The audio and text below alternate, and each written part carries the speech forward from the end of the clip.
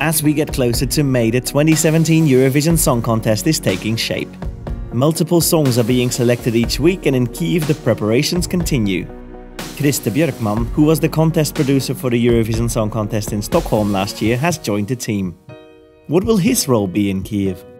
I will be acting exactly like in Stockholm as the contest producer, and I will be responsible for the look and feel of the 43 contestants. Very exciting, very intriguing also, and challenging to work in a totally different environment than we are used to. 43 countries will come together in May, but diversity is also celebrated amongst the crew, which is made up of a mixture of Ukrainian and international expertise.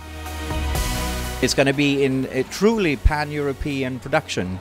Germans, Swedish people, Danish, Austrians. What is Krista looking forward to the most? I can't wait. I mean, you know, just to put my teeth into all these songs and create the acts, it's going to be fantastic.